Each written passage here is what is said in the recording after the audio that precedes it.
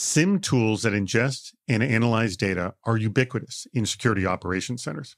But just knowing what's happening in your environment is not enough.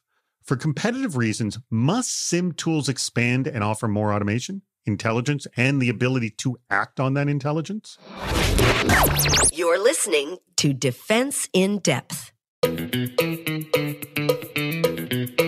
Welcome to Defense in Depth. My name is David Spark. I am the producer of the CISO series. And joining me for this very episode is Jeff Belknap, CISO over at LinkedIn. Jeff, say hello to our good friends. Hey, friends, and an exciting topic we have today. I'm excited to get into this. It is a good topic. But first, before I mention our topic, I do want to mention our sponsor, Kiavi Data. Kiavi Data has been a spectacular sponsor of the CISO series, and we're thrilled to have them back yet again. Now, let's get on to our topic, which is what appears to be an inevitable convergence of SIEM and SOAR products. And we're going to get into the specifics of what these two categories are. If our listeners are not fully aware of that, don't feel that we're going to leave you in the dark. Don't worry about that. So SIEM products are numerous, and they seem to be like a commodity because it's just sort of ingesting data and spitting out sort of results from what it is ingesting, if you will. Security Orchestration, Automation, and Response, or SOAR, that's the acronym, provides both intelligence, automation, and a means for security team to act on the data from the SIEM. So my question to you, Jeff, will products from these two categories just merge as one, or will they stay separate? And does it even matter what happens one way or the other? I think that's the $64 million question. Oh, we've raised the price here, haven't we? It used to be 62, but inflation. So 64,000, not millions. Oh, well, then hyperinflation. I think we're tying the question, the dollar value of the question to Bitcoin. So it goes up and down. Oh, there you go. Okay, so I think the $64 million question here is really just that. Does it matter? And I think the interesting question for people like our guest and I is the inside baseball of does it matter? Like, how is this going to impact how security does what it needs to do? And it's also really interesting to see which way the market goes. And in this case, I have some thoughts, but I'm really interested to see where this conversation goes. And I'm interested to talk to our guest today about that. Our guest is a perfect guest for this topic because he's actually the one who started this conversation on LinkedIn. And he's with our research partner, which is GigaOM. And he happens to be the category lead for security. So we couldn't get a more perfect guest for this subject. It is Chris Grundeman. Chris, thank you so much for joining us today. Yeah, thanks for having me. I'm excited about the conversation. Why are they behaving this way? Michael Delzer said, quote, SIEM and SOAR will combine as the data model and AI process get adopted in the market. SOAR vendors will need to grow their value, which is easier to move to include SIEM than AI ops or AI operations. And Daniel Lakier of IP Fabric said, quote, the question isn't really will they remain separate, but rather will the standalone SOAR vendors offer enough differentiation and value for them to remain a viable option as a standalone product offering. Now, Daniel takes it from the opposite side that I saw it. I thought the issue was the SIEM vendors were so kind of ubiquitous and there were so many of them that they needed the SOAR, but he's arguing it's the other way around. I think that's really interesting. I never really thought about it that way. I definitely think about it the way Daniel thinks about it. I'm really interested to see if SOAR vendors can stand on their own. And I think I'd be really interested in Chris's perspective. I think there's very few SOAR vendors that are still standing on their own, but it's very clear that SOAR adds value to what a security operations team does, and that it adds a lot of value to what a SIEM offers your organization. So I'm curious, Chris, what do you think here? Are there a lot of SOAR vendors that are standalone still? And let me just add to your question, because that is a good question. How could they, being that they have to integrate with something? Right. Well, I think the genesis of SOAR as a product category really came from SIEM kind of succumbing to its own success, right? And so what happens is you throw all your alerts, all your logs, everything into a SIEM, and it's spitting out alerts. But if those alerts aren't things that humans actually need to deal with, then they're not good alerts, right? They're maybe even bad alerts. And so that's where SOAR kind of came from was, okay, how do we deal with all these alerts that are coming out of the SIEM tool? And so it started as an add-on. And that's why we saw some standalone SOAR vendors pop up to kind of solve the problems of SIEM. Now, yes, it does have to be integrated, but it can also stand alone as another interface to pass that data through. And what we're seeing, I think, is more and more SIEM vendors are either buying a SOAR vendor and integrating it completely, or building their own SOAR tools into their SIEM offering, which both of those things seem to be going down a path where it'll be really hard for a standalone SOAR vendor to last. Yeah, it feels like the SOAR vendors have never really helped the customers answer the question of like, great, I have this genie in a bottle that'll grant all these wishes and automate all these things for me, but what should I automate and how? Because when it really comes down to it, automating security tasks in your environment can be a little scary if it's running on its own. Now, connecting that to your SIEM makes a little bit more sense because you can act on signal that comes in from your SIEM. But I have always thought SOAR really could stand on its own. It just really depends on your process and the way that you operate security in your organization to be pretty mature. I'm not sure everybody really is at that level of maturity that they think they are. That is actually a really good point. And I'll throw this to you, Chris. I think a lot of people are aspirational when they purchase a SOAR product in that they're buying it before they're even ready to actually use it. Do you find that in the market? I think so. I think that's true of a lot of security products. I think that we tend to throw tooling at problems that are really, really fundamental, and that some security awareness training and a more equipped security team would be able to deal with less tooling, perhaps. That doesn't mean that all the tooling is wrong, but we over-tool, I think. I 100%, but I really think this gets to the heart of the real matter, which is, can we solve cultural and organizational problems with tooling? And the answer is like, not really. We can whittle away at them, but not really. And let me also throw this out, and we talked about this on the other podcast. The way automation has been sold for God knows how many years is, this will alleviate your team. They'll have to work less. You'll need less staff. And I don't know of one company that's happened to. Zero. In fact, we saw research that companies that wanted to implement automation had to actually increase their staff to be able to do something like that. Jeff? Oh, I absolutely have experienced this. I mean, it takes more work to implement automation up front, at least. And I think that's the important differentiator. Up front, no matter what you do, it's going to take more work to implement that automation than it is to do it manually. But the hope, and I think this is where there'd be some interesting long-term studies, the hope is that once you've implemented it, that should tail off. Or you should at least be able to focus on more, right? You can make more decisions or more assessments of the surface area you've had before than you could before you had automation. Does that play out? I think the verdict is still out on that. What's going on?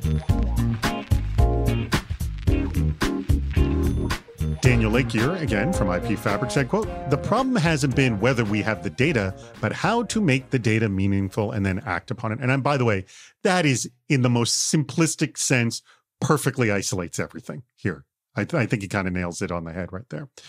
And Paul Stringfellow of Gardner Systems said, quote, "Standalone monitoring is not enough. Our overstressed security and IT pros need all the help they can get." And I think that's probably the sales tactic of SOAR. Yes, Chris?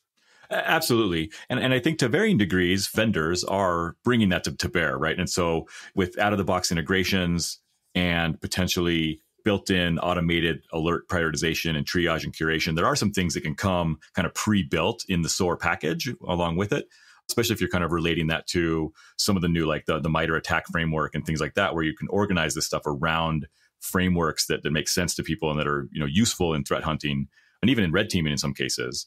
Those kind of built-in integrations and automations that you can use out of the box help lower that barrier to entry and allow this to actually improve operations without costing a bunch of extra time and effort. Yeah, I think just laughing here, I feel like Paul is reading my mind. The trick is every time you put in a good piece of tooling, and I mean that earnestly, a good piece of tooling, what you start with is this concept that this is going to reduce my mental workload. And the reality is, no, it's not. If it works really well, it's going to increase the amount of things you have exposure to, either by decreasing the amount of time you spend on some manual rote task, or by raising some signal out of the noise that you didn't know you were missing before. So I feel like there are some things you can do that reduce the toil, like the pain of doing some of the manual work. But once that stuff's gone, you're replacing it with higher order stuff that you have to spend time thinking about, which is why I kind of think it's interesting that the next thing everybody goes to is AI and machine learning so that they can offload some of that decision making, which I think honestly is a bit of a mistake because humans make great decisions, mostly, when they have good information. And I think good tooling will give you better and better information on which to make decisions. But also isn't there, and you tell me, Jeff, isn't there maybe a low level of stuff that can be automated that does not need to be done by hand? We're not saying automate everything, or we need a tool that can automate everything, but isn't there something, and maybe you can give us examples of what could be? I think there's some basic things that help here. I mean, in the early stages when some of the first SOAR tools were coming out, I'll lean on Demisto as an example. It was really exciting to think about automating away the basic tasks that you do in the early phase of a phishing investigation, and then building an automated pipeline around that. But now most everybody has done that one way or another. And it's really hard to imagine automating in a way an investigation. And I think the analogy here, which is not wrong, is like, how would you automate a murder investigation, right? There's a lot there that's context sensitive, that really requires a human to understand what's going on. And an InfoSec incident is very complex and dynamic, and there's always something different about it in many cases. And it's really hard to just think that AI or machine learning or SOAR is going to offload enough of that so that humans don't have to be involved at the early stages. Yeah, I don't think it can totally take it away, but I do think that there are some areas of like, call it threat enrichment, right? And bringing additional context in. And maybe it's not even automation. It's just, advanced correlation where you're bringing in multiple data sources and pulling these things together and helping point the arrow to here's where the problem really is. Yeah, I think that's right. I think there's a lot of context building. And I think there's like connections that you can expect your automation or some of your tooling to bring for you that maybe an analyst would have missed or an analyst wouldn't have thought to look there. And I think, again, that adds a lot of value. I think it's just slightly off of where the marketing takes us in some cases. Kiavi is a company with a very unique product. Self-intelligent, self-protecting data that makes itself disappear the moment it finds itself in the wrong place, whether by accident or through theft. Not being a company content to sit back on its heels, Kiavi continues to innovate to keep pace with the times. And as CEO Elliot Lewis shows us, the industry is taking notice. We've won several awards at the Black Hat Conference, including one of the top 10 cybersecurity startups of the year, as well as awards for myself and my chief marketing officer and our CISO. So that was very exciting. And also, we actually are able to stop ransomware phase 2 and phase 3, so that if you have data that's stolen and extricated, that data is now self-protecting and it won't allow itself to be ransomed or sent or sold to a third party. So we just took all the money out of ransomware control. Okay, so let's back up a second. Which awards at Black Hat? So there's 4 awards that we won at Black Hat. The first one was top 10 cybersecurity startups of the year. The second one for myself was top 10 cybersecurity experts of 2021. And then Jocelyn King, our chief marketing and growth officer, won top women in cyber for the year of 2021. And then our CISO, TJ Meticillo, won top 10 CISO of the year for 2021. Okay then, well, congratulations. Thank you. To learn why the Kiavi team is being recognized in this way, go to Kiavi, KEYAVI.com.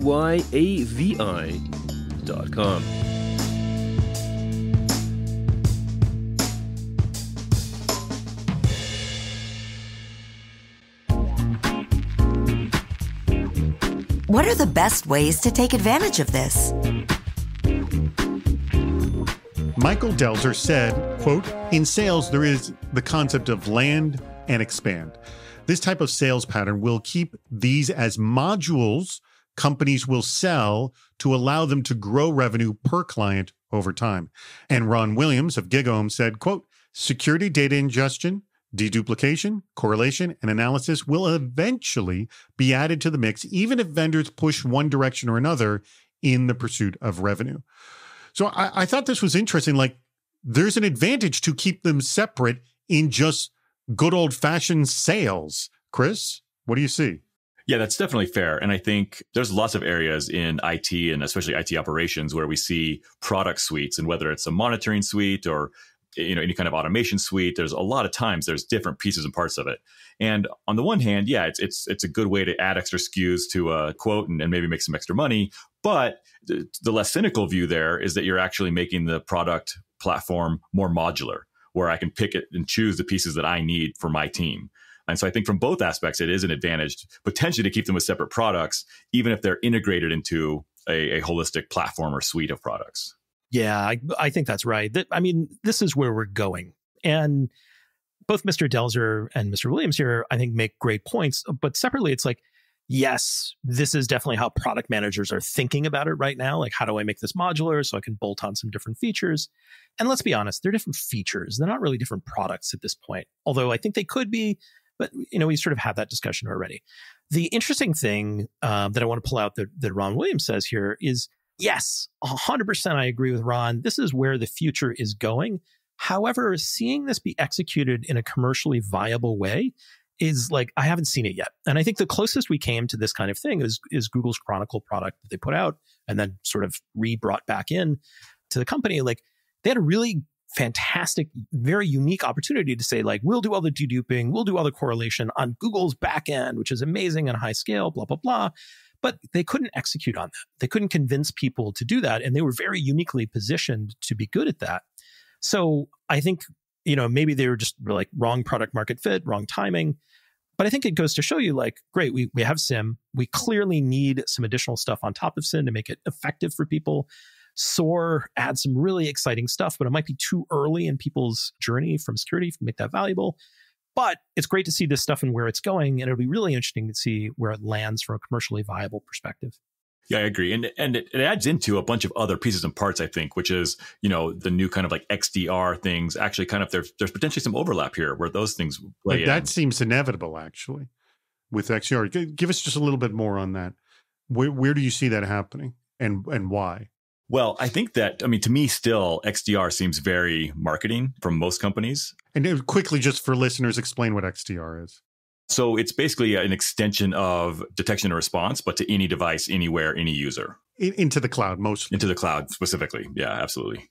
I'm going to say right now, like, I haven't even heard of XDR. But Palo Alto seemed to brand it, and then there's a bunch of other startups that came around with XDR. Yeah, what happens is Gartner keeps coming up with new categories, and I hear from CISOs that I'm looking to solve problems, not by product categories. 100%. And this is my point. I haven't even heard of XDR. So it's not like XDR is the solution to some problem that I'm having on some regular basis. This is a solution to how do we get away from the noise in the sales space of security solutions? And I don't ding anybody for doing that, but I do think there's a big difference between like a new class of solution and a new class of like how we're going to market to the space.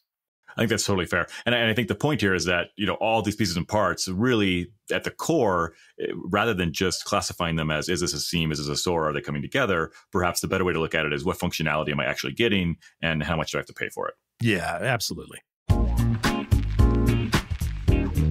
What are the complaints? Paul Stringfellow, again, of Gartner Systems, said, quote, "A potential blocker may be our ability to trust this level of integration and automation. How good is our SOAR analysis engine? How accurate is it? Do we trust it to allow full automation of retrospective or even proactive actions to protect our systems? The technology needs to be bulletproof if we're going to allow that." And I'm going to question the bulletproof comment, but, what, if anything, is bulletproof? But there's some validity to his argument here. Now I want to go to Michael Delzer's comment on deploying discrete SIEM and SOAR solutions. Quote, "This will happen if separation of duties or organizational structure cause the funding and staffing to be distinct groups that have conflicting agendas." So I like Michael's comment there saying, hey, this isn't going to be about the market. It's going to be about the individual buyers and how the makeup of their company operates. What do you think, Jeff? I mean, that could be true. I don't know anybody that's running into that problem where, they're not buying their own security solutions. Some other vendor is. Like, you kind of run into this between security and traditional IT shops. But, and I'll expand on that and just say, like, where you're looking at MDM, like mobile device management, a traditional IT team, and I'll put that in air quotes because everybody treats that set of services differently.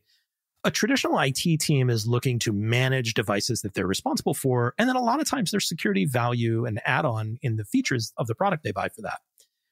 But I rarely see something as like SIEM and SOAR, where it's like very uniquely a security solution set that would be bought by some other part of the organization. I think what's really interesting to talk about real quick is like what Paul Stringfellow said is like the blocker on adoption of SOAR is really how much do we trust it? And how much do we trust ourselves? Because if I'm honest, I don't know anybody who trusts SOAR to take proactive actions, but it's not because they don't trust the SOAR software. It's because they don't trust their own infrastructure or their own knowledge about how their infrastructure works, such that they'd let a piece of automation go out and make changes by just blindly assuming everything was homogenous in the environment, because it's not. Yeah, that's a really good point. And I mean, any automation thing, and I think when I think automation these days, I start thinking about AI, which isn't necessarily all of automation, right? But I think that's where a lot of this is going. And this gentleman gave a talk a while back where he talked about Tesla, for example, claims about all these billions of miles they've driven. And it kind of brags about the fact that they've got all these miles and that's why they're the best car company. But my 18-year-old who has 1,000 miles under his belt drives better in most conditions than a Tesla. And so there are definitely things that just automation just can't quite get to that level. So maybe it's not even just distrust of the product, but just distrust of, how much power can we put in the hands of software in general in these kind of security operations scenarios. Well, this is just a general problem with automation in general, is that for automation to work, you have to trust it. But, people are very sort of bent out of shape with self-driving cars, but we go into self-driving elevators all the time. Now, elevators they literally have a linear traffic pattern, so they're far more simple than a car, obviously. But it's what we feel comfortable with, and to what degree is the automation, like, if it screws up, how much crap are we in, if you will? Jeff? Yeah, I think I never thought about elevators as self-driving, so that's giving me some pause for reflection. I think you're exactly right, David. We have to narrow the set of things that we're going to trust AI or some decision engine to decide for us. And I think the scope of security, if we're using capital S security as the definition of scope here, that's just way too broad. And this is what I was talking about earlier. If we can narrow it to a phishing investigation or an endpoint breach investigation, something like that, I think in some of those limited cases, like absolutely, you can build a level of trust to let some automation run on it.